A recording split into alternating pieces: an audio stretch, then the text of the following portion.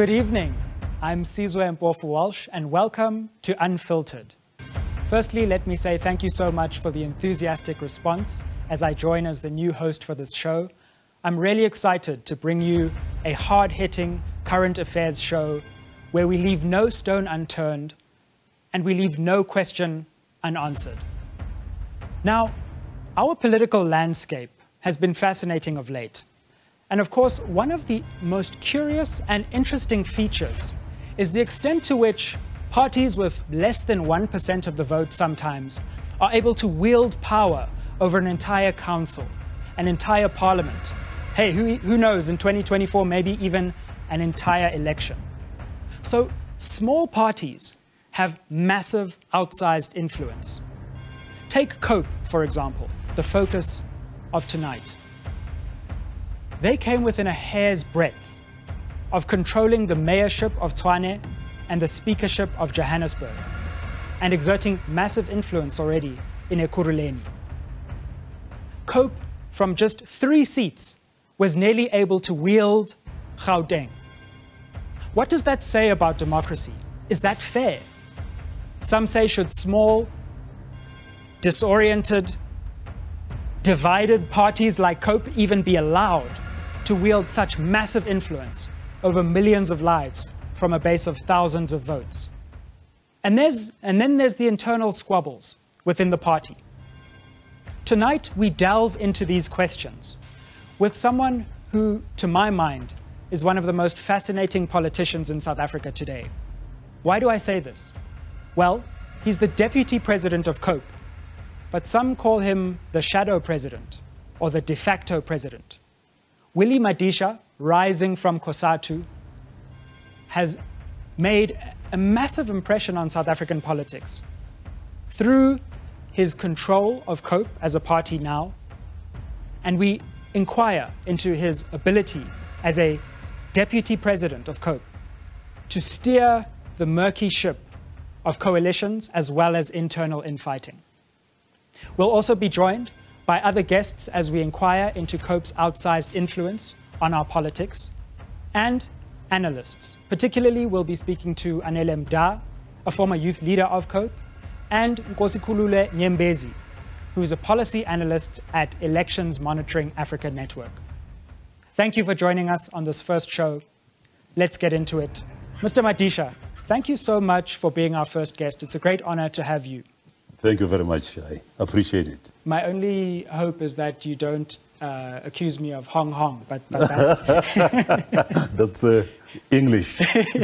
Exactly. Thanks so much for joining us. Yes. I guess my first question is, do you recognize Mosiwa Lekota as the president of COPE? Yes, Mosiwa Lekota is the president of COPE. When we formed COPE 14 years ago, we came together. We were quite few, of course. He was the leader from the first day.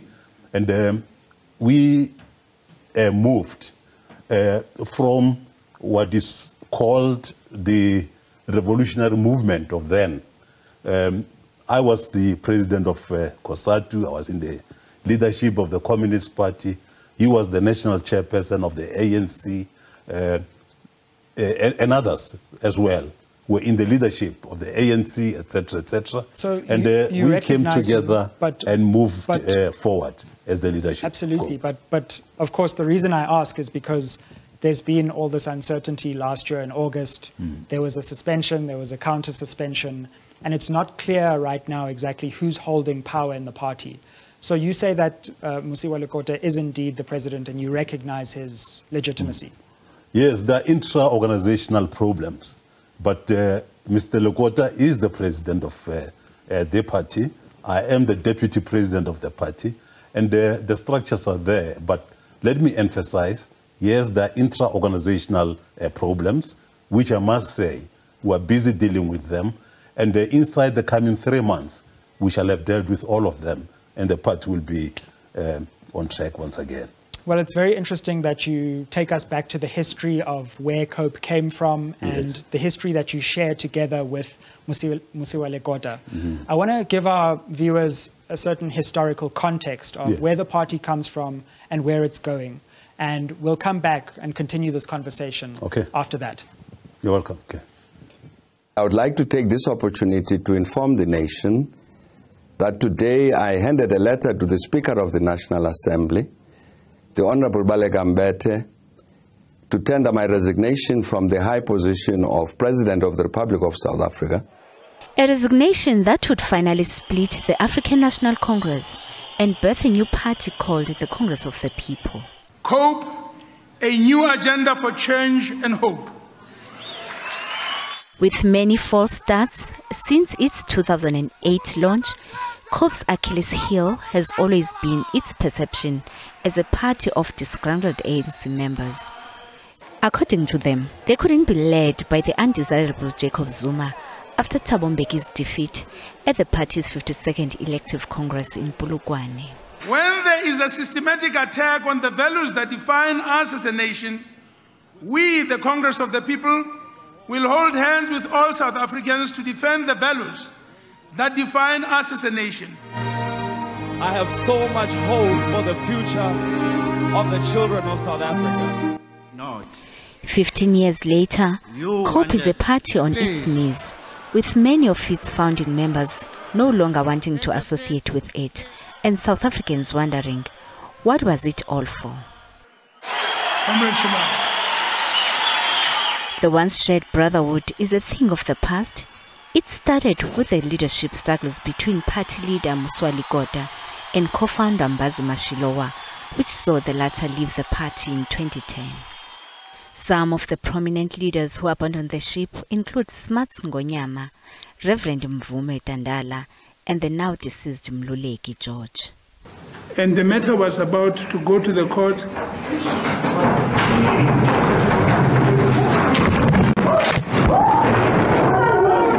Ironical of a party that fled corruption and unethical leadership from the ANC, COPE has slipped from one crisis to another with ongoing leadership tussles, contests over illegitimate structures, non-consultative and factional leadership. If you are COPE, why are you blocking members of the COPE outside? Why? But the most embarrassing of all misfortunes was the recent exposure of the Tshwane mayoral candidate, Dr. Moruna Makwarela, as a fraud who lied and faked his way into the mayoral office. Dr. Makwarela, how are you feeling this morning? I'm blessed. It further exposed COPE as a party with weak political and administrative structures, highly factionalized leadership, involved in mudslinging with endless suspension of one leader after another. Party head Mpofu-Walsh remains suspended allegedly for failing to execute his duties. Former trade unionist Willie Madisha is COPE's deputy president and one of the party's 2 members in parliament. Is it time the party considers closing shop?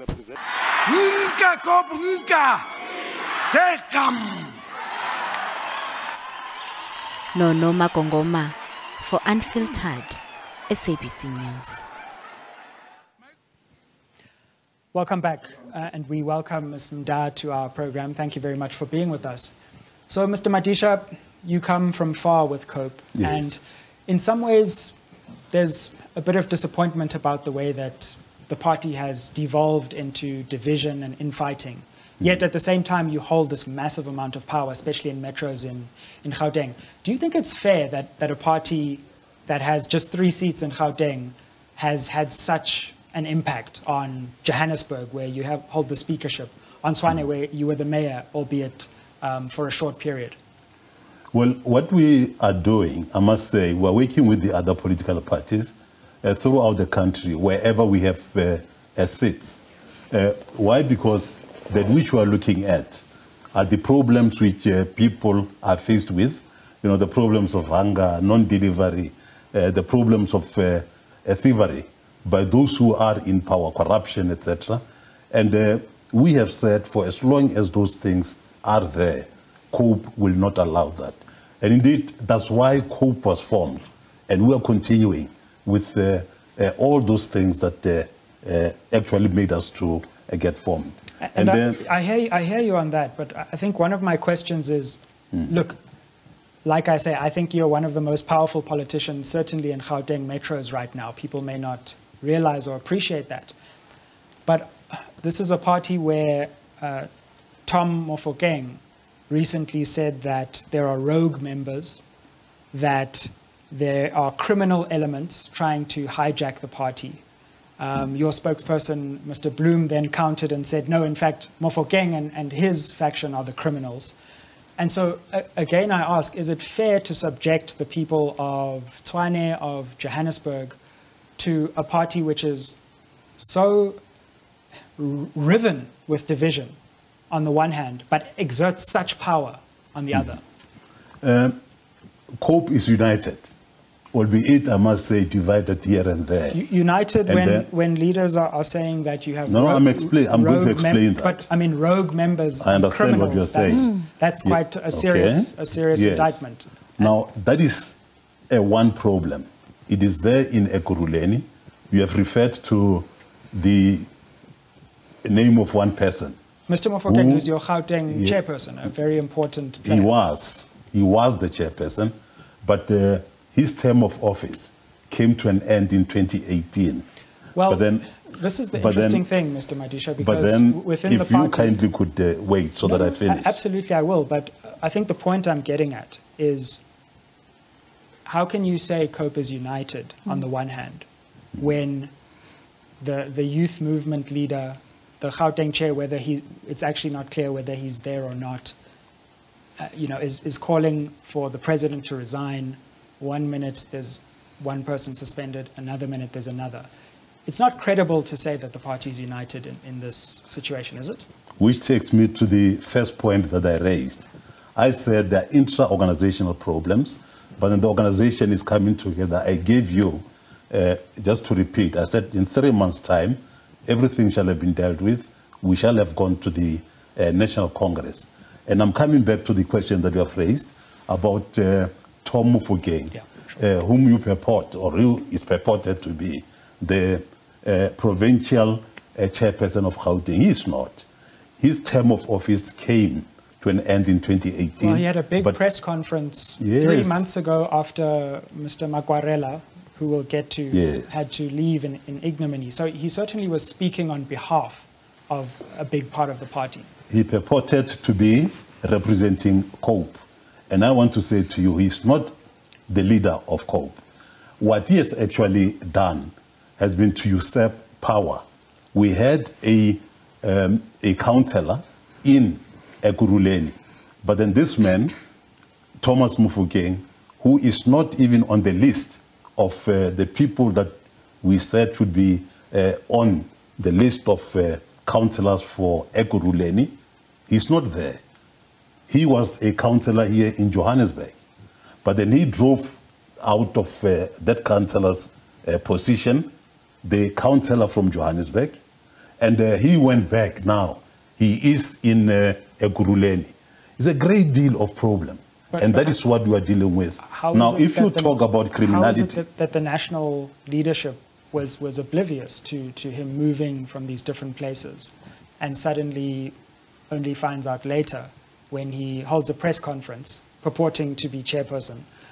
How is it that the national leadership is not alive to these questions? We are alive to that particular problem. What we have done in Gauteng, like it is the case in all the other provinces, we have the interim leadership course that we've established. In Gauteng as well, we have a leadership structure that we have established, but then he has gone, it's a coup d'etat sort of. He has jumped other people and he has done this kind of thing that he has done, which is extremely wrong. He purports to be a priest, for example, but that which he is doing is extremely wrong, and we cannot accept that. Ms. Mda, you were part of COPE in the early days, and I suppose my question would be, how do you react to what Mr. Madisha says in terms of the party still being united, but then clearly there being these divisions? What's your response to the condition of COPE at the moment? Thank you, Sizwe. I think, first of all, one of the things that we must never, play light to is the fact that political parties have got the power and authority that they get given by the voters and the electorate.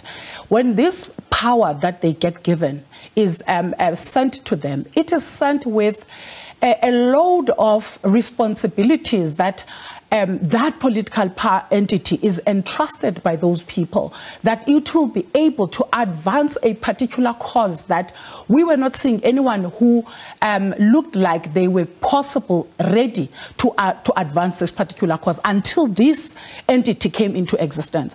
So the state of COPE as it is right now, it's a serious indictment that it's a pity that its leadership, it doesn't look like they do recognize the importance of what it means for them to have dwindled to this oblivion that they find themselves into. And also, it's a failure, it's a critical failure for them to reflect on the kind of leaders that they are and what they have done with the public vote that was conveyed to them as a symbol of trust that there's a particular cause that the community of South Africa at that point in time was trusting them, that they would be able to go into these places of strategic power and unleash a particular well-structured program of action that will seek to reverse or make better certain conditions and situations that people find themselves into. And I think looking at where it is now, first of all, let's agree. And I think one of the things that all leaders of COPE need to do really is show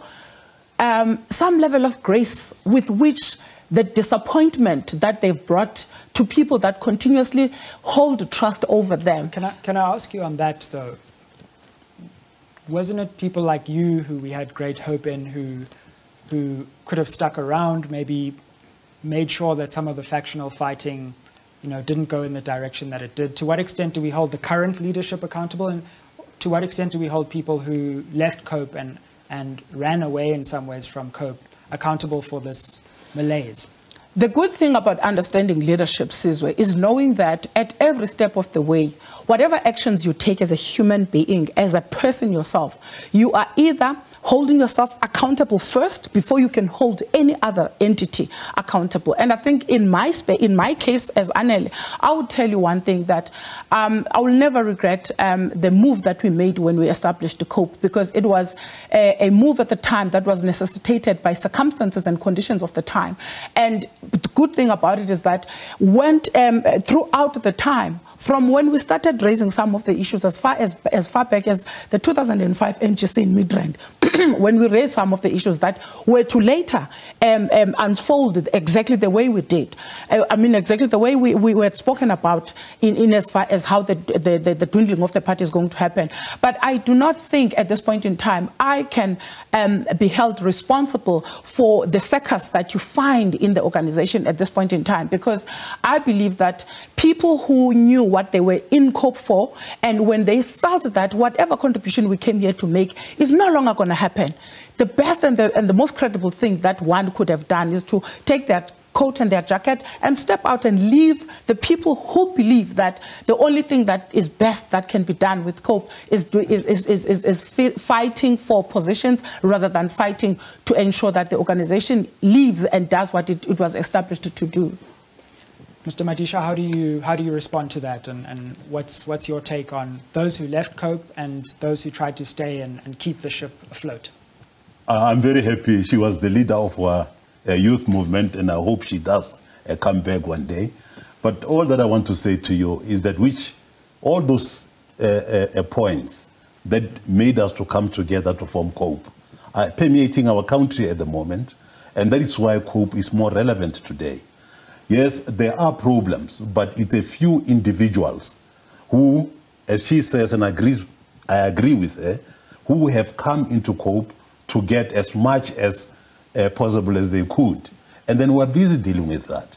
Hence, I've given you this particular period of, 3 months to say we're going on with the launching of provinces, our National Congress that will be there in July, and we shall be able. Actually, they started. We have begun to deal with all the problems that have been there, right, that you are quoting, for example. No, absolutely. And we're going to continue the debate when we come back from the break. We've looked at some of the internal infighting within COPE. We're then also going to look at some of their influence on municipalities before bringing in our analyst to look at deeper questions of elections and electoral reform. Stay tuned. We'll be back after the break.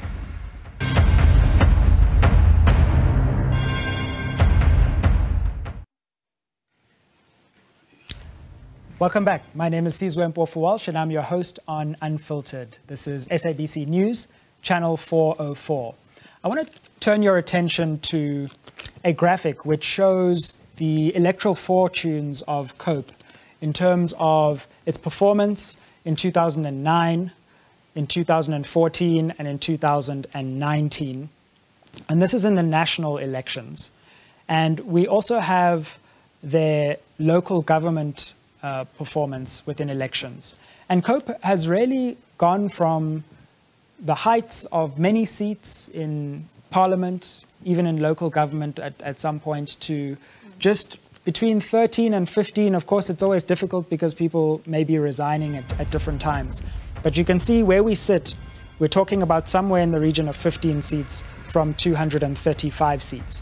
And the reason I think this is interesting, Mr. Madisha, is that I would argue that in some ways you wield more power now from 15 than you did in some ways from 235. And so a lot of people do criticize you for the internal infighting, but there's some kind of wisdom. I don't know who it is, if it's you or if it's Mr. Bloom, but there's someone, I suspect it's you because of your COSATU days, but there's someone who is wielding this power, 3 seats in Gauteng that COPE has, and turning that into being able to control councils and control mayorships.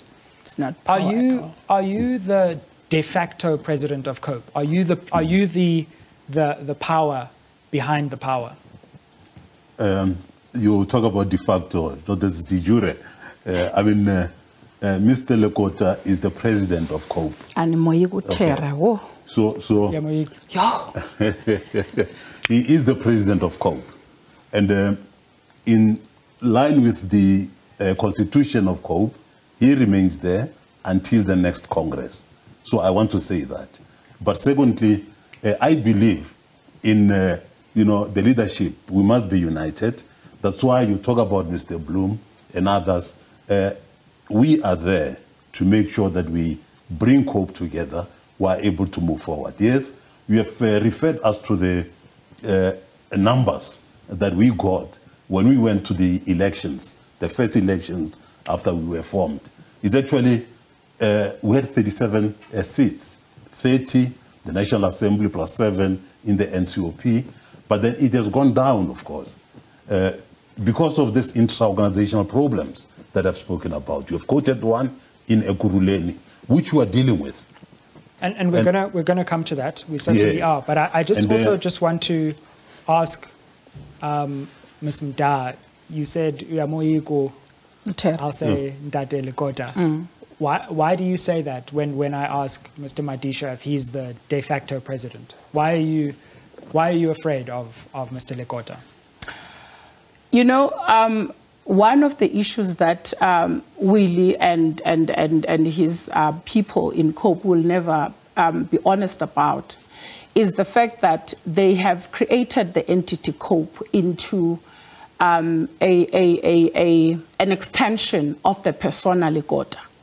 They did that when it was convenient for them at the time, because the problematic people who were not going to be conveyor belts to things that are foreign in the organization were there, and they were not willing to allow, this unilateralism, that approach of leadership that Lekota was bringing. At that time, because it was convenient to people like Madisha and Dennis Bloom and Hleko and all of them, there was everything wrong with the people that were condemning the way in which leadership style was being projected from the presidency. And later on, what you saw them doing when they convened a press conference where him and Dennis Bloom were now attacking Lekota, telling the public that they've suspended Lekota, it was because the things that earlier on, it was convenient for them to attack other people who were speaking about the problems that were creeping in the organization at that time. It was not things that they were willing and keen and ready to deal with. When they realized that nothing is changing in as far as focusing the organization into building one solid program of action that politically COPE can say we have achieved this as a political organization and we have rallied South Africans in this particular way, in this particular term that we've been given, power by South Africans. But They have not done any of those because as he continuously speaks to you, responding to your question, he speaks on intra-organization. What kind of organization? The only thing that is seized with is intra-organizational problems. Where are the programs of action? Absolutely, and Mr. Madisha, I'll give you a chance to respond. Don't worry, we have a long time this evening. But I do want to bring in our analyst, Mr. Nyembezi, because you bring an interesting perspective, Mr. Nyembezi, from the broader perspective of what this means for our wider electoral politics, where parties like COPE are able to wield outsized influence and outsized power. What's your response to the discussion so far? And can you zoom out for us a little bit just to think about how this actually affects our broader electoral system? Oh, thank you very much. And greetings to the viewers and your guests. You see, I think it's a good thing that we have political parties that are in chamber, whether it's councils or in any form of legislature, who occupy executive positions. Because, for example, we know that positions like the chairperson of SCOPA, even the speaker, deputy speaker, are supposed to be held by smaller parties or independent candidates so that they can be able to hold the executive accountable, the executive which mostly comes from the majority party or the majority of coalition parties. So it was a good thing for the speaker, for other positions to be held by other parties, including being held by COPE. But now, parties like COPE were supposed to get into that space as representatives of the people, because we know once parties are elected into legislative bodies, they become representatives of the people, not to come in as pawns or to come in as being given patronage by bigger parties, because in so doing, they are unable to fulfill the role. So it is the lack of that principle that South Africa is crying for, the lack of that demonstrable role where it is said independent parties, small parties, and independent candidates are supposed to show themselves as representatives of the people. And some people have argued that this calls for new laws, that there should be thresholds in terms of the number of votes you get and whether you can actually exert executive power. What are your views on that? Do you err on the side that we should allow as much representation as possible, or do you think that for the stability of government, we should introduce thresholds for which parties can hold power? No thresholds at all. Section 19 of the Constitution is clear. Every South African has a right to stand for public office, and if elected to vote, if elected to occupy office, in the same way as every South African has a right to vote in the election. So it is the electorate that must choose. And I think the ordering and reordering that has been happening reflects the will of the people. I mean, we've spoken about the number of seats which COPE occupied initially and the number of seats that it occupies now. So there must be no threshold.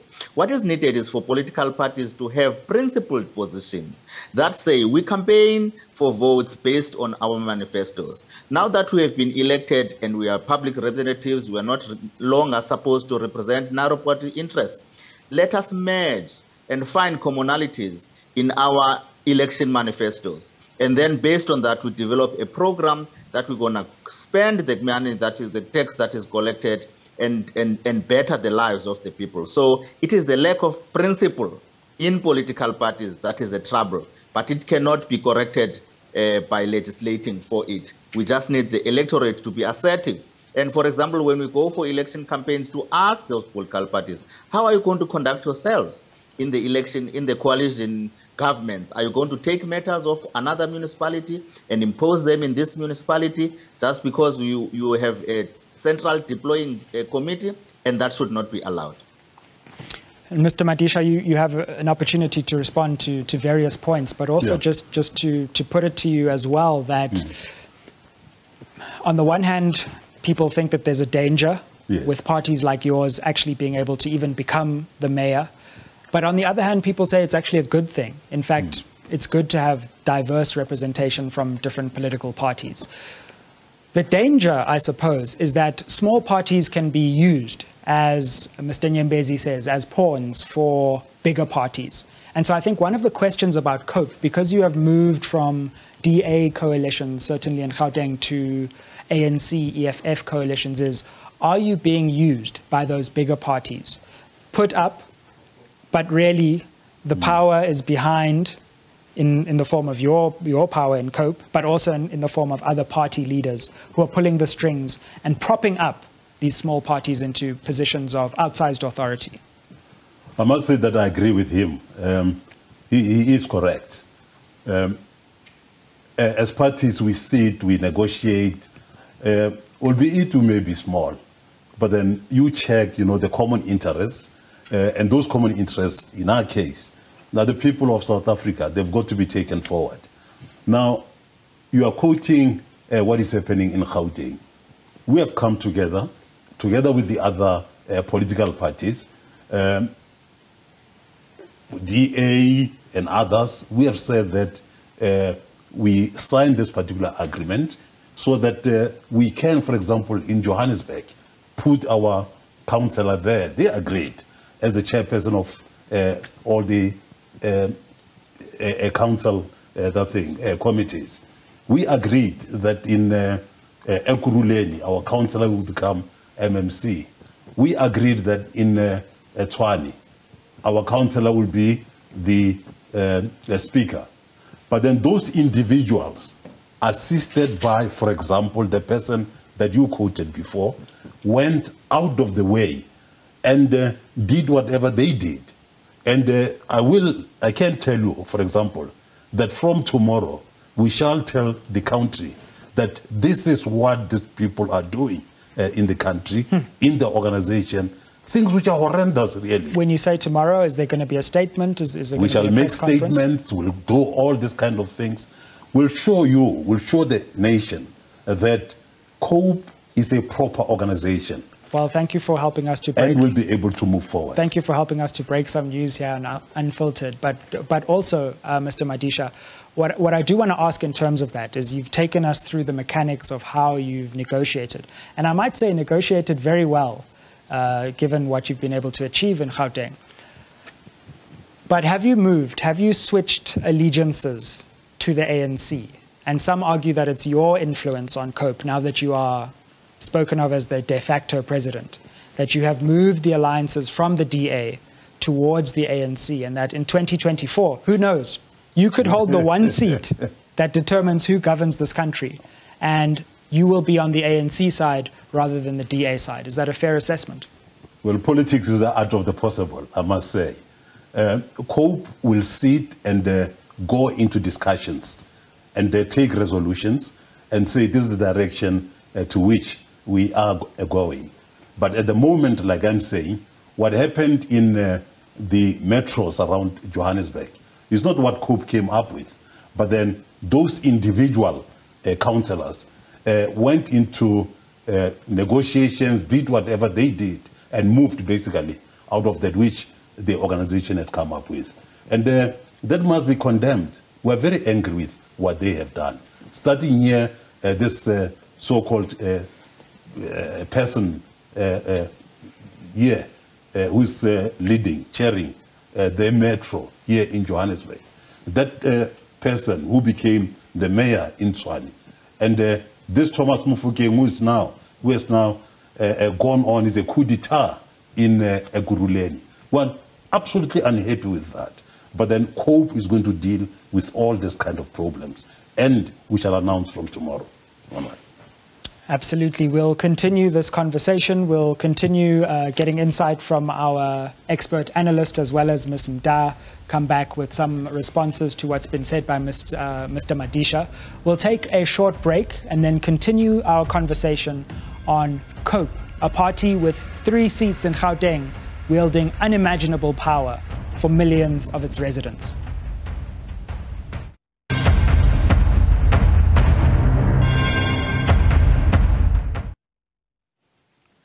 Welcome back. I'm Mpofu-Walsh, the new host of Unfiltered, and we're having a fascinating conversation about how small parties are wielding outsized power in municipalities across the country. We've been speaking to COPE Deputy President Willie Madisha, as well as former COPE leader Anele Mda. We're also joined by Policy Analyst Nkosikhulule Nyembezi from the Elections Monitoring Africa Network. Now, Ms. Mda, can you respond to some of the things that Mr. Madisha has said about, in 3 months' time, things are going to be fine in terms of, tomorrow an announcement will be made and unity will flow from the heavens. What are your views on that before we take a zoom out again with Mr. Nyembezi? Actually, I wanted to start on the question you asked earlier on that was establishing whether smaller parties in this state of governance, especially as it is happening in local government, whether the smaller parties wielding more power, are they able to use that power strategically for their own benefit? When I'm talking benefit, I'm talking about a point where they are able to move with a certain policy direction that they would have long wanted an opportunity to open itself so that they can be able to advance that particular progressive cause that they would be having. And what do you think about that? My answer, honestly, is that at this point in time, I wouldn't say, except for how IFP is doing in KwaZulu-Natal, I don't think smaller parties outside of KwaZulu-Natal that have landed in strategic positions of authority have managed to use them in a very strategic way that is able to give them the mileage that they have thought they've lost by not amassing sufficient numbers in terms of votes. But now that they see themselves being in a position where they can, for instance, as you were saying earlier on, they can find themselves being the ones who are the kingmakers in a broader metro or in a municipality, I do not think they have managed to, up to this point, leveraged on that. I mean, talk of the city of Tshwane. That's a mega city. You cannot have a COPE squandering such a strategic position that they held, even the one of being a speaker. I mean, if honestly, it was for progressive thinking. For me, I don't think COPE was even supposed to have put its hand up for the position of the executive mayor. I think they ought to have retained themselves in the position of the speaker and allow other political parties to find amongst themselves a fit and a suitable candidate that will come and fill in the vacancy of the position of the mayor. The reason I'm saying they should have done that is because they have now gone to even reduce the amount of public credibility that was left on them simply because they saw these big opportunities and positions that are opened and they wanted all of them to themselves. And look what is happening now with the party. I mean, you're correct. From a party that managed to get 38 seats when it came into existence in 2009 to a party which now stands on 2 members in the National Assembly, and not just them being 2 members in the National Assembly, Sizwe. There are 2 members who plays no significant role, none whatsoever, in the national discourse. They are not advancing any strategic program of action. Even in Parliament, you don't hear COPE making, stances on any of the critical issues that are taking place. I mean, right now, come to think of it, how many scandals have we had coming from Parliament, right? Less than a month ago, we had the Tottenham. Do you know what was the stance of COPE there? You don't know, because they never said anything. You had the issue of now the ministers, some of the ministers accused of fraudulent qualifications. Have you heard COPE saying anything? No, they're not anywhere. So I'm saying they might be small in as far as them numerically not having sufficient numbers, but they need to understand the power that they still hold even now, that they can still use to their advantage. Absolutely. Mr. Nyembezi, how do you respond to that? Are small parties actually appreciating the power that they wield at the moment? It seems no sooner have they actually assumed office than the opportunity is squandered, and then voters start thinking, well, what's the point? What are your views on the extent to which small parties are seizing this unique opportunity of our electoral system? I want to start by affirming COPE and say, look, there have been significant contributions that the party has made, particularly in the National Assembly. Take the legislation on opening space for independent candidates. COPE proposed that private members' bills, and they have consistently pushed positions that have been consistent with the submissions of civil society, to say that we do not need these stumbling blocks for opening way for independent candidates, an enormous number of signatures before you can contest, the calling off period, I mean, if you look where that legislation started from and the role of COPE in ensuring that it is where it is now, where the president is supposed to sign it, at least COPE under the leadership of Lekota, there's something to commend there.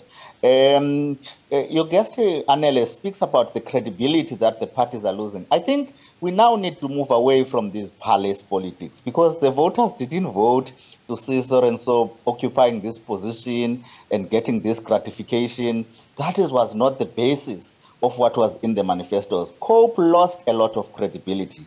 The time they presented a manifesto that is not in sync with the aspirations of the majority of the people. Because we see from the Stats SA, the surveys, they tell us about unemployment. They tell us the misery of young people who are supposed to be working, but they are not working, crime.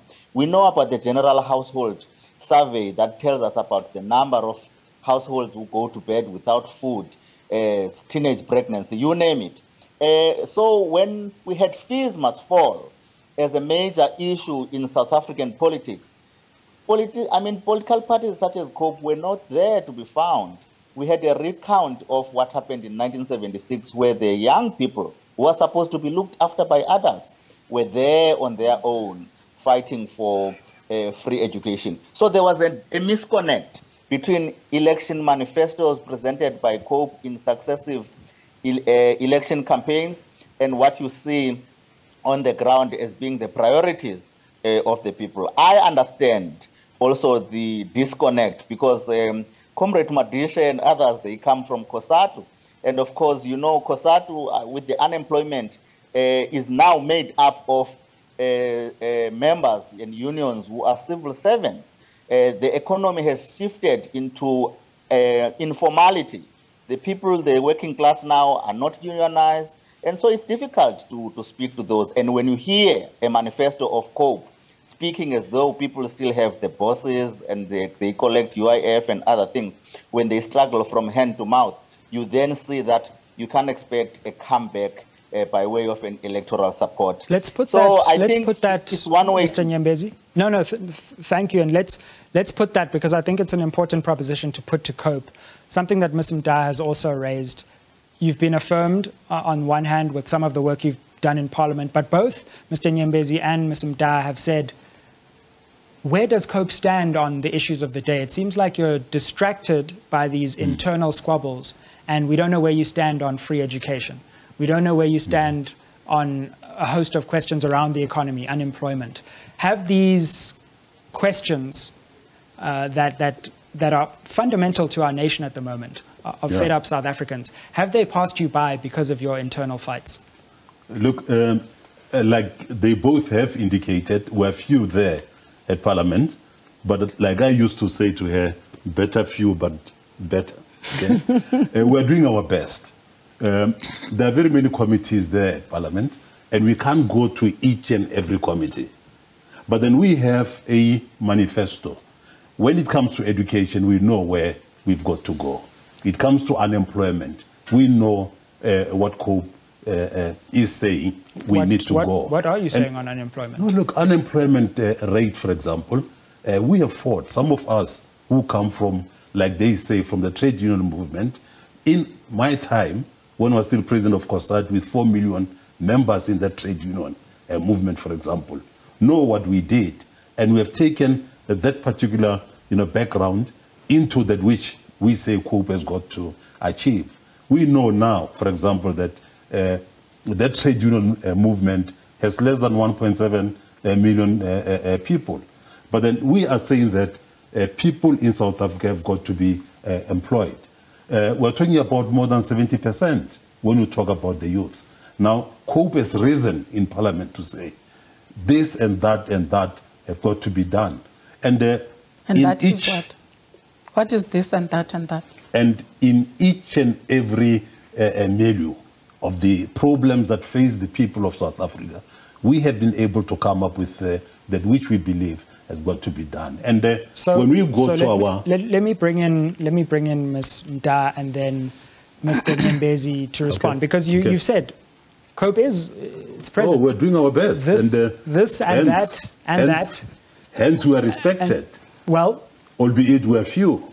So no, Ms. Mda, COPE is doing its level best. It actually is outspoken on these questions. And maybe its size prevents us from seeing or hearing that. And then, Mr. Nyembezi, we heard a manifesto to solve unemployment. We'll see if that convinces you in terms of your criticism of the party. No, for me, I think, Sizwe, the questions that you are really asking are questions that are honestly about the character of COPE when COPE is in Parliament, understanding what is its mandate for it to serve in Parliament. That is the first point. The second point is the relevance and the validity of COPE's contribution into the body politic of South Africa as a political party. You will remember, being in Parliament does not necessarily then mean that you have ceased to exist as a political party. You ought to still have political programs that are able to keep you visible, grassroots visible, but also being in touch with the issues of the day so that you are not seen to be in a discord or in a disjointed misdirection of where the masses are going and which side are you going. And I think at this point in time, the issues that I keep on speaking about for me is not really an issue of being seen to be having a point that is of criticism to COPE, but it's rather issues that COPE ought to reflect on and be able to say, if we're entrusted by the 37 members of Parliament that we were able to send to Parliament in 2009, what did we do right then at that point that resonated so much with the public and the electorate that they were willing to bet on this COPE vehicle without having seen it before? So now, with the time that they have existed, there are problems that they ought not to be experiencing because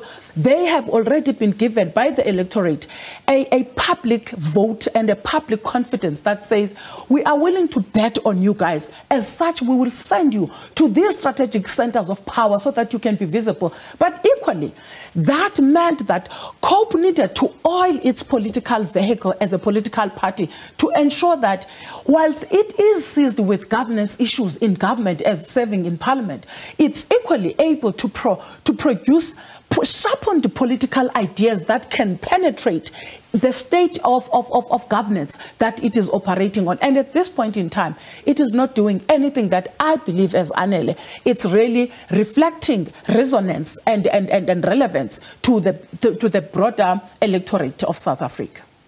Absolutely. We're having a debate, a discussion, not only about the influence of small parties over South African politics right now, which is massive, but we're also speaking about COPE in particular and seeing the extent to which COPE has been able to wield that power successfully or unsuccessfully.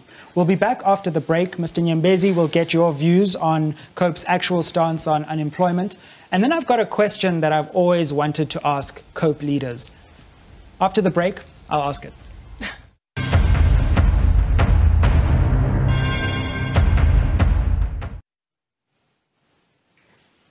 Welcome back. We're discussing the influence of small parties on South Africa's political landscape.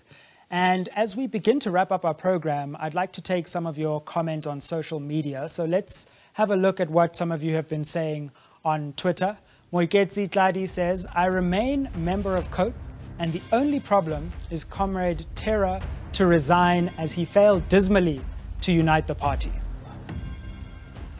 We have Leo Smangaliso, who says COPE does not offer South Africans any meaningful direction. Mr. Bloom speaks to South Africans as if they are grade R children.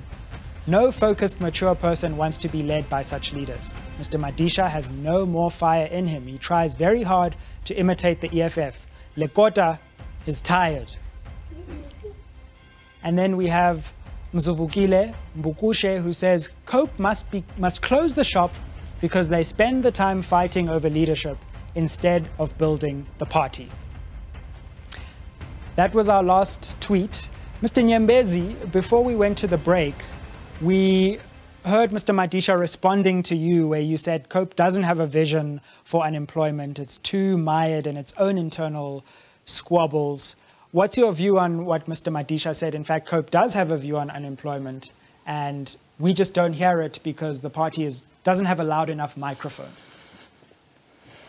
A view they do have, but it's not enough. It's about now using the mandate that we are given by the electorate to translate that view into something that is going to better the lives of South Africans. And COPE has been found wanting when it comes to that. And I mean, I think COPE is not alone in this. Political parties have now become a liability in our democracy. The straitjacketing that you find in them, it suffocates the views. The issue about factionalism is not unique in COPE, and the looking into the narrow party interests is what is stifling our democracy. I mean, this that we're talking about factionalism and terror here being the de facto and de jure person, I mean, I long for a time. I mean, the character of leaders that we know, because when Terra Lekota contested the position of the national chairperson of ANC in Mofokeng, contesting against Steve Tshwane, you know, there were no factionalisms of this nature. Steve Tshwane's group had organized a party in one corner of the university there in Mafokeng. But when Lekota won, everybody went to celebrate in Steve Tshwane's party. And there were no factionalism. But Anele was asking, what is it that COPE did to get so many seats in the first election it contested? Yes, people were sympathizing with these leaders with struggle credentials, right, who had broken away from the ANC. So I think it needs to go back to basics to say that in realignment of the politics, COPE must also ensure that it doesn't continue becoming a liability to the electorate because of narrow political interests. Absolutely. Thank you for those insights from a slightly zoomed out perspective. We've had debates about whether you should have power, whether it's fair that you even do have power, whether you're too involved in your own internal problems, whether you're actually doing interesting and important things. I want to ask something historical, though, to end off, that I've always wanted to know, and now that I have COPE leaders here. Was it really true that senior members of the ANC contributed to forming COPE? Like former President Mbeki, like Minister Trevor Manuel. Was it really true? Well, I can tell you who was there from the outset in the formation of COPE, because albeit we launched officially in 2009, you know, 2008. Well, yes, we have a minute left, so yes, please don't leave us on tenterhooks.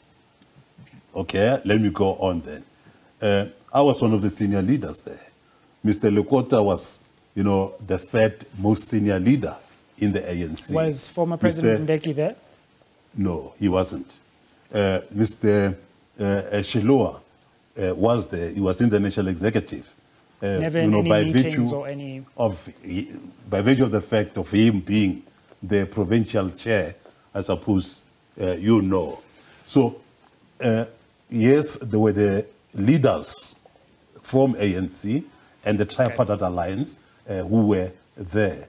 But then I want to tell you that... Unfortunately, we don't have much time, so this is the last... I'm going to have to ask you to round up. The problem that we had from the very outset was that the ANC came up with a committee of 13 people, chaired by Jeff Radebe, to destroy COPE from the beginning. Okay. And they have succeeded. Okay.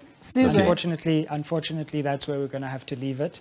Thank you very much. But we'll continue the conversation on social media. I really wanted to know your thoughts too, but we'll hear that. We'll chat more on social media. Let's take this conversation there. Thank you very much, Mr. Madisha, Mr. Mda, Mr. Nyembezi, for joining me on this first program.